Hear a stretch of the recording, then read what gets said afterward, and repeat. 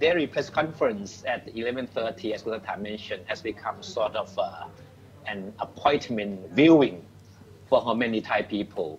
I mean, eager to know what is going on and what the situation is like, especially among media people. I mean, who certainly are very anxious to have the latest on the coronavirus situation. So, Dr. Visnu, Dr. Taweesin Visnayotin has become the most familiar face now.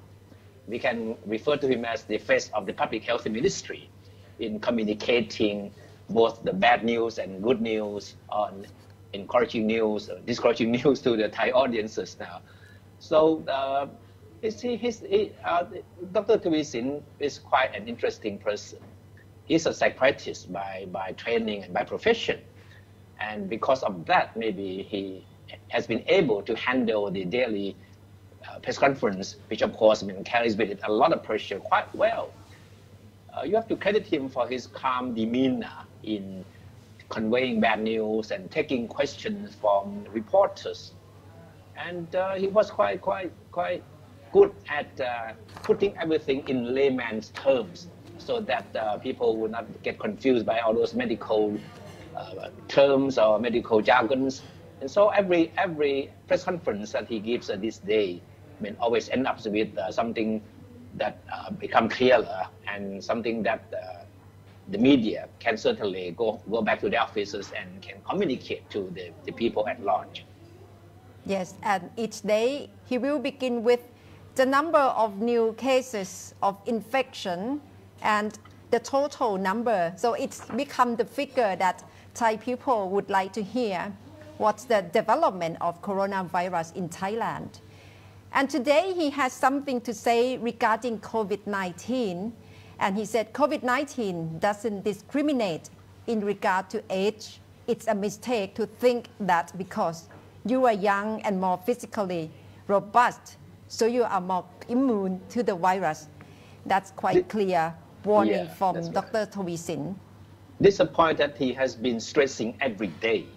I mean, he has been firm with his message and also very compelling with his plea for people to really, practice social distancing and staying home. And he always directs his point at young people because he believes that there has been a misconception that young people, who think they are more physically robust and stronger than older people, then they are more immune to the virus. So this is totally a wrong conception. And this is something that he tried to point out every day. And every day in the press briefing, he would single out cases in which young people either get infected or even succumb to the virus.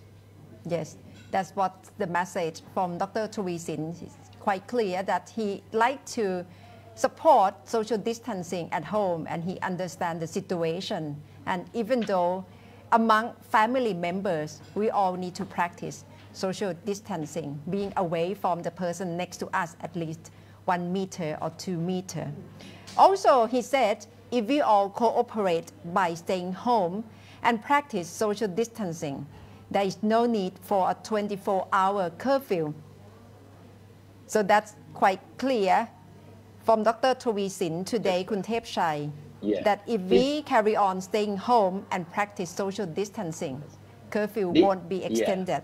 Yes. This statement was in response to questions raised by reporters yesterday when there was rumor that the government was planning to introduce an around-the-clock curfew, right? So Dr. Taweesin said, if things are getting better, and if people cooperate by staying more at home and practice social distancing, there would not be any need for the curfew hours to be extended. And so he was very straightforward with his answer. In fact, the question should have been directed to the government, right? But Dr. Taweesin answered the questions with certainly a lot of authorities and very believable in what he said. Yes, in the capacity as spokesman of COVID-19 Situation Administration Center, he has a lot of pressure to make it clear and make the point every day in the press conference. And also today, he also mentioned, if you want your normal life back, if you want your freedom to commute and travel back, all you need to do is to keep flattening the curve. So that's what we all have to do right now, Kun Thepchai, flattening the curve. That's right. As I said, I mean, he is always firm with his daily message. But from time to time, he manages to inject some sense of humor into the otherwise very serious situation.